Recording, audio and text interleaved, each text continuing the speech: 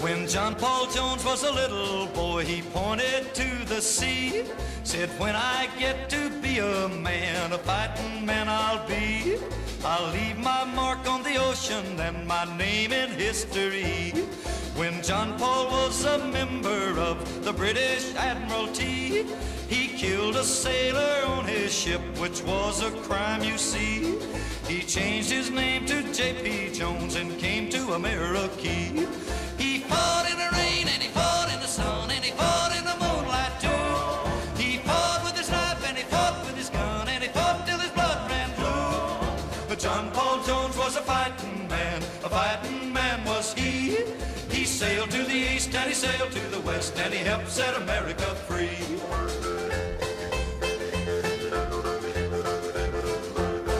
When John Paul was a captain in the U.S. Naval Band, fighting for the glory and the freedom of our land, he made those British captains wish that they were on dry land. He sent their mighty vessels to the bottom of the sea. He took their bags of treasure and he sank their chest of tea. He gave his blood for all free men and his life for liberty. He fought in the rain and he fought in the sun and he fought in the moonlight too. He fought with his knife and he fought with his gun and he fought till his blood ran blue. But John Paul Jones was a fighting man was he.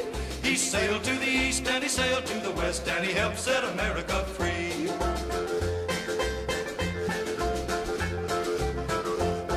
He fought in the rain and he fought in the sun and he fought in the moonlight too. He fought with his knife and he fought with his gun and he fought till his blood ran blue. But John Paul Jones was a fighting man was he. He sailed to the east and he sailed to the west and he helped set America free.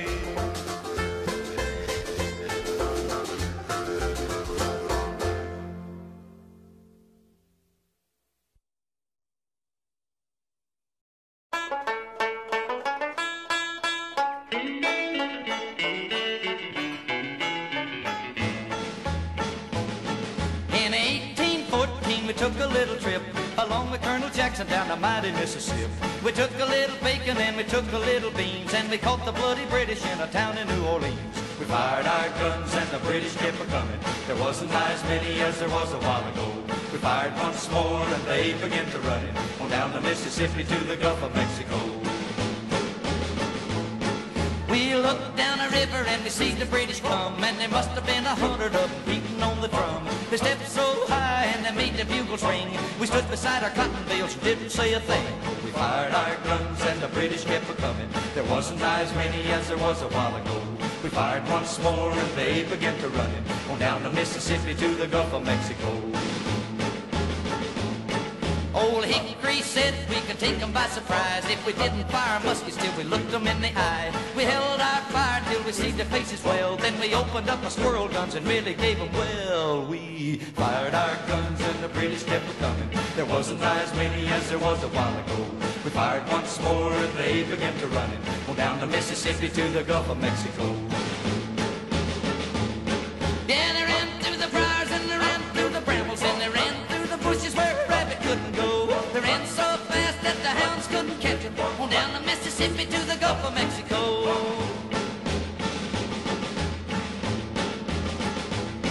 We fired our cannon till the barrel melted down, so we grabbed an alligator and we fought another round. We filled his head with cannonballs and powdered his behind, and when we touched the powder off, the gator lost his mind. We fired our guns and the British kept a-coming. There wasn't as many as there was a while ago. We fired once more and they began to run it on down the Mississippi to the Gulf of Mexico. Yeah, they ran through the briars and they ran through the brambles and they ran through the bushes where a rabbit couldn't go. They ran so fast that the hounds couldn't catch them on down the Mississippi to the Gulf of Mexico.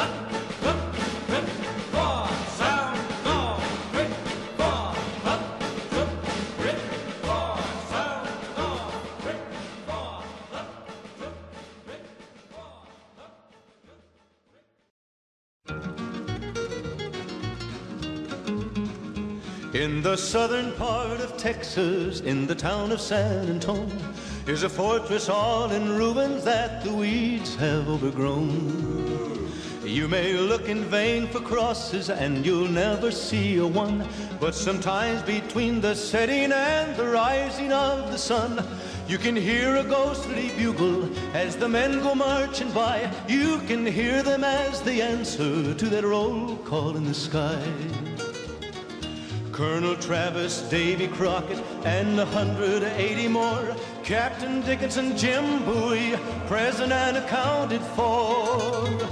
Back in 1836, Houston said to Travis, get some volunteers and go fortify the Alamo. Well, the men came from Texas and from old Tennessee, and they joined up with Travis just to fight for the right to be free.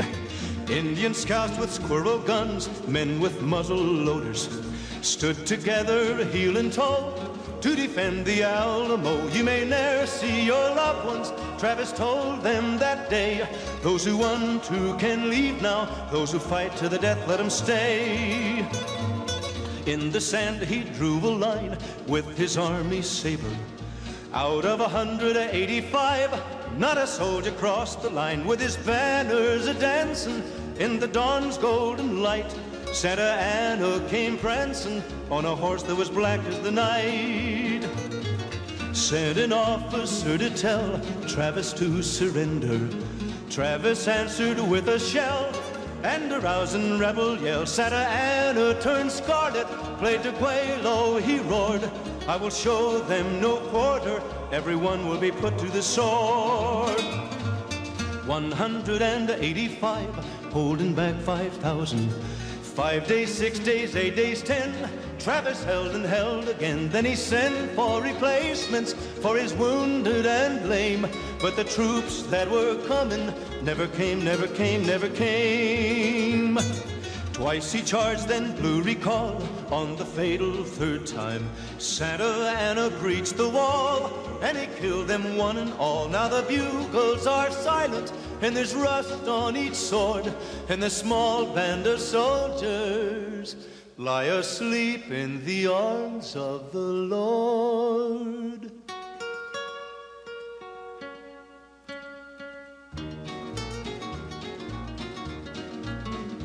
In the southern part of Texas, near the town of San Antonio, like a statue on his pinto rides a cowboy all alone. And he sees the cattle grazing where a century before Santa Anna's guns were blazing and the cannons used to roar. And his eyes turn sort of misty and his heart begins to glow, and he takes his hat off slowly to the men of Alamo, to the 13 days of glory at the siege of Alamo.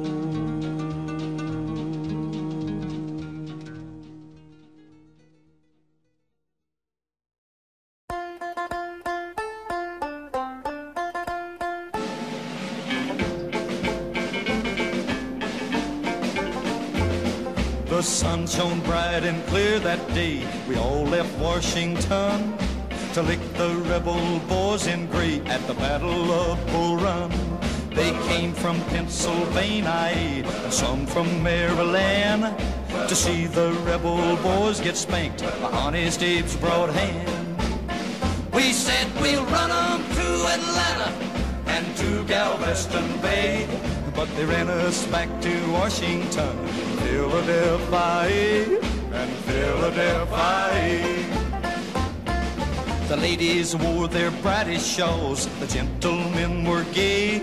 They came to see their Yankee boys with old Virginia. I held my mama's hand and skipped when a soldier said to me, would you rather have Jeff Davis' hat or the sword of Bobby Lee? We said we'll run 'em to Atlanta and to Galveston Bay, but they ran us back to Washington and Philadelphia, and Philadelphia. And then the general doffed his hat and said, let's rest a spell. And for the first time we all heard that awful rebel yell. The waters of Manassas Creek became a ruby red, and many a Reb and Yankee boy lay in the willows dead.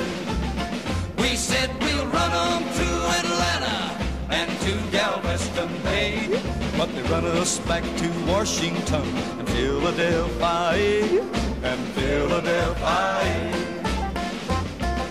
A fight locked in the chest of time, too horrible to tell. Virginia's cool green countryside became a lake of hell. Don't count your chicks before they're hatched, or you work until it's done. Remember, yes, remember long the Battle of Bull Run. We said we'll run on to Atlanta and to Galveston Bay, but they ran us back to Washington and Philadelphia, and Philadelphia.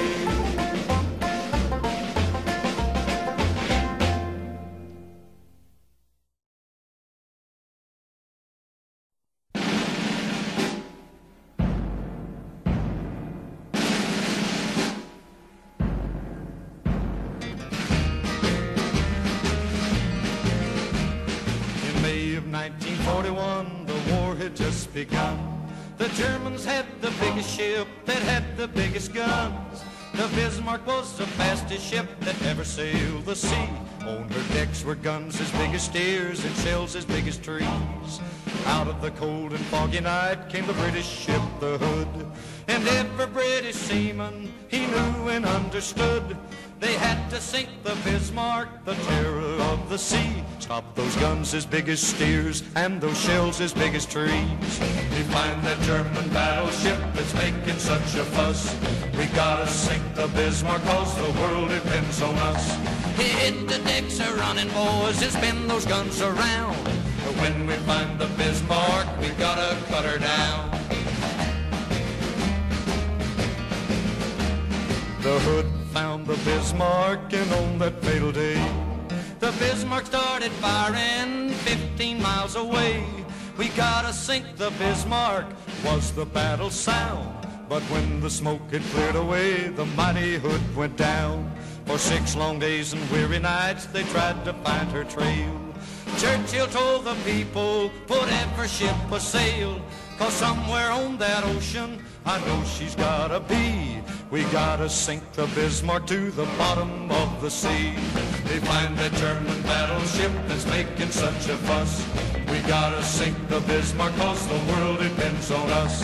Hit the decks a running, boys, and spin those guns around. When we find the Bismarck, we gotta cut her down. The fog was gone the 7th day, and they saw the morning sun. 10 hours away from homeland, the Bismarck made its run. The admiral of the British fleet said, turn those bows around. We found that German battleship, and we're gonna cut her down. The British guns were aimed, and the shells were coming fast. The first shell hit the Bismarck, they knew she couldn't last. That mighty German battleship is just a memory. Sink the Bismarck was the battle cry that shook the 7 seas. We found that German battleship was making such a fuss. We had to sink the Bismarck, cause the world depends on us. We hit the deck a-running and we spun those guns around. Yeah, we found that mighty Bismarck and we cut her down. We found that German battleship was making such a fuss. We had to sink the Bismarck, cause the world depends on us. We hit the deck a-running and we spun those guns around. We found that mighty Bismarck and then we cut her down.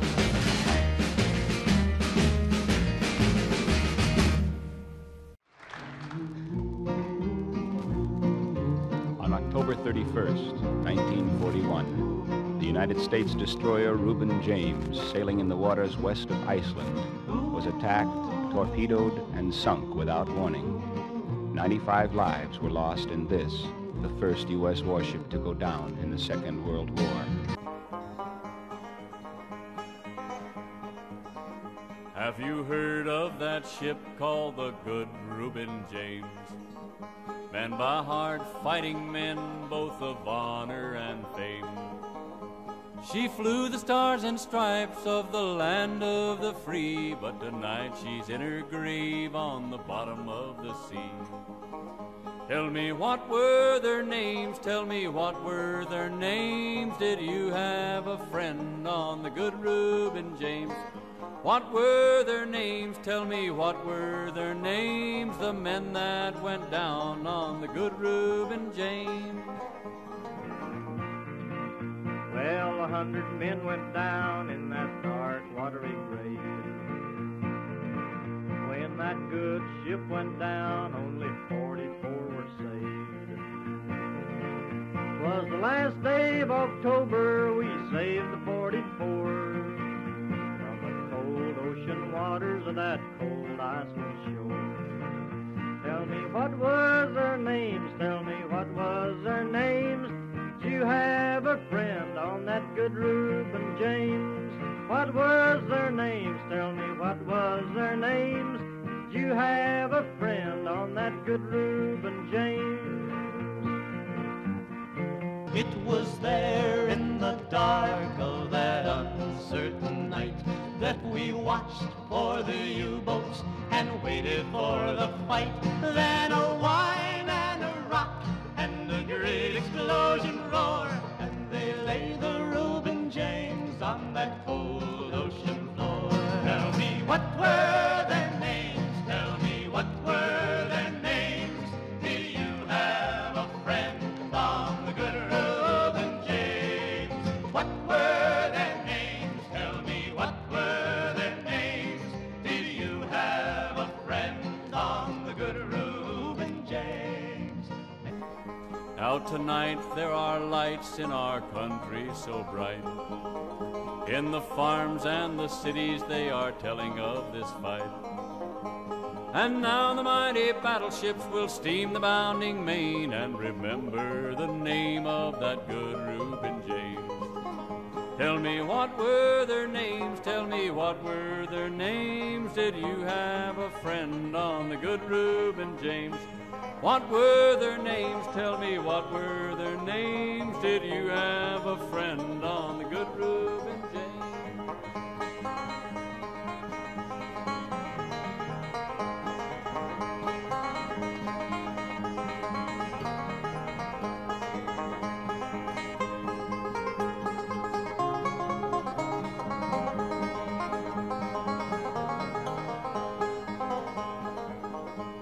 Well, many years have passed since those brave men are gone, and those cold ocean waters now are still and they're calm. Well, many years have passed, but still I wonder why the worst of men must fight and the best of men must die. Tell me what was their names, tell me what was their names. Did you have a friend on that good Reuben James? Tell me what were their names, tell me what were their names. Did you have a friend on the good Reuben James? Tell me what were their names, tell me what were their names. Did you have a friend on the good Reuben James? What were their names, tell me what were their names, the men that went down on the good Reuben James?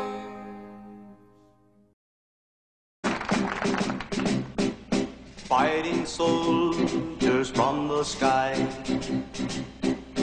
fearless men who jump and die, men who mean just what they say, the brave men of the Green Beret, silver wings upon their chest.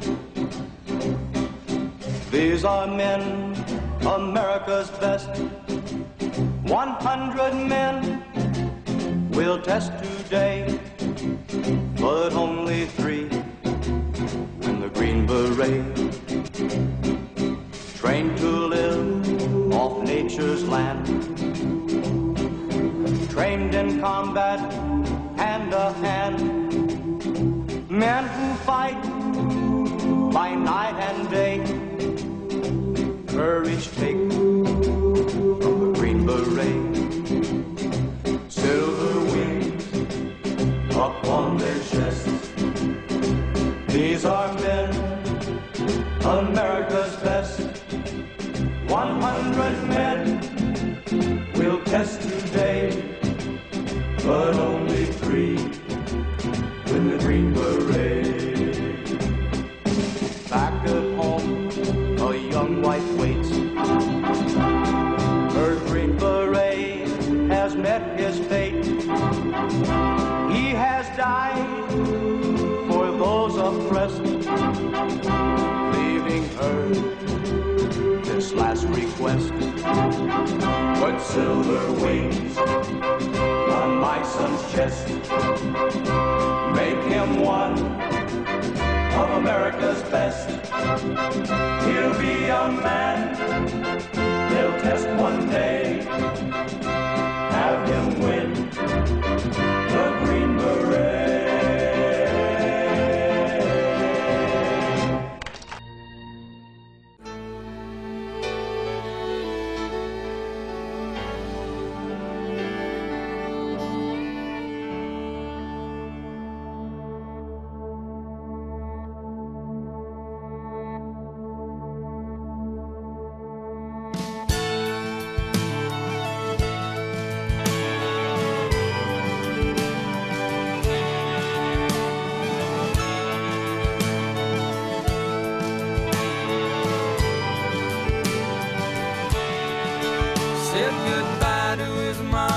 As he left South Dakota to fight for the red, white, and blue. He was 19 and green with a new M16, just doing what he had to do. He was dropped in the jungle where the choppers would rumble with the smell of napalm in the air. Then the sergeant said, "Look up ahead." Like a dark evil cloud, 1,200 came down on him and 29 more. They fought for their lives, but most of them died in the 173rd Airborne. On the 8th of November, the angels were crying as they carried his brothers away. With the fire raining down and the hell all around, there were few men left standing that day. Saw the eagle fly through a clear blue sky. 1965, the 8th of November.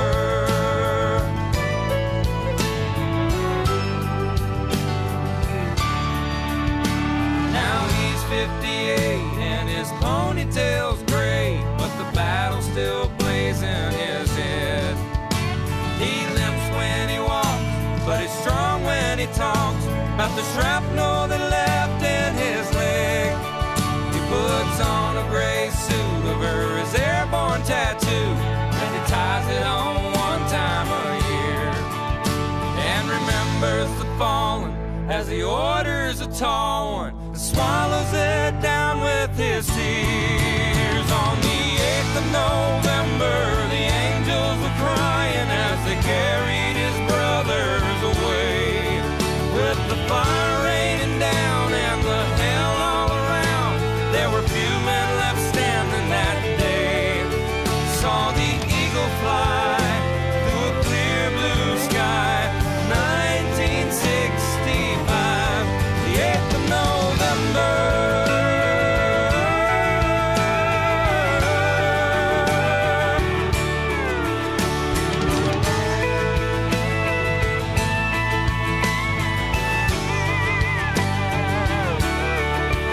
Saw the eagle fly through a clear blue sky. 1965. On the 8th of November, the angels were crying as they carried his brothers away. With the fire raining down and the hell all around, there were few men left standing that day. On the 8th of November, the angels were crying as they carried his brothers away. With the fire raining down and the hell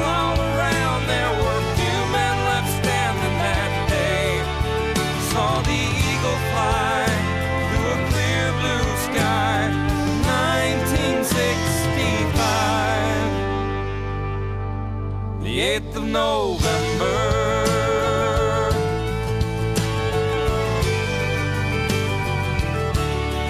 8th of November.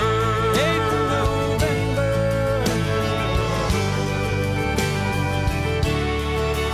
Said goodbye to his mama as he left South Dakota to fight for the red, white, and blue.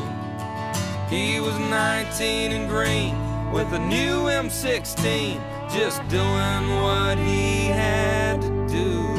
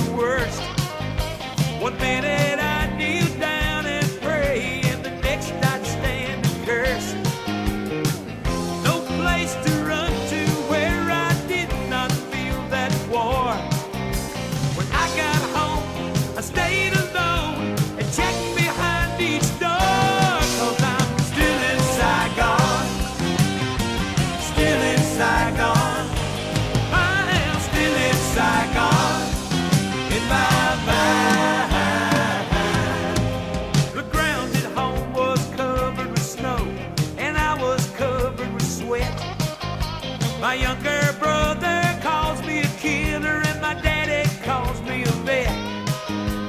Everybody says I'm someone else, that I'm sick and there's no cure. Damned if I know who I am. There was only one place I was sure, when I was still in Saigon. Still in Saigon. I am still in Saigon. In my mind.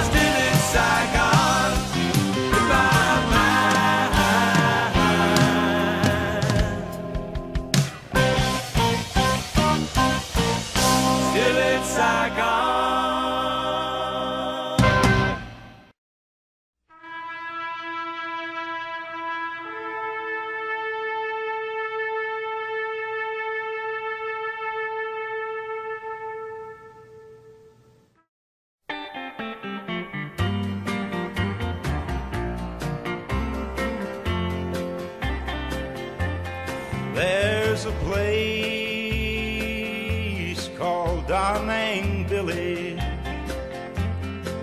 across the ocean, far away, in deep concern for one young woman.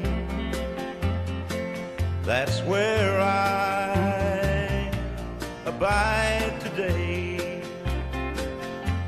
Today I got a Dear John letter from that young woman in the USA. When I was called, I knew I'd lose her.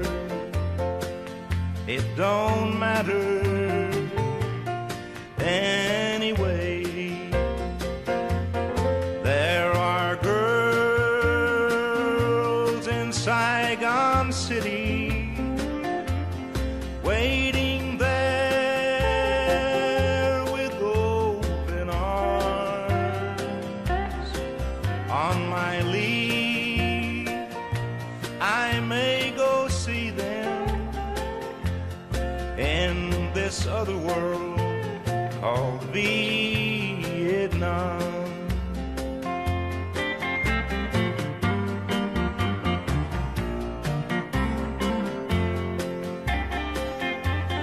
Stateside girls should take this warning.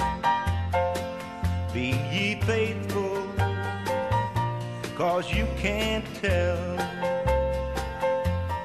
On the streets of Saigon City,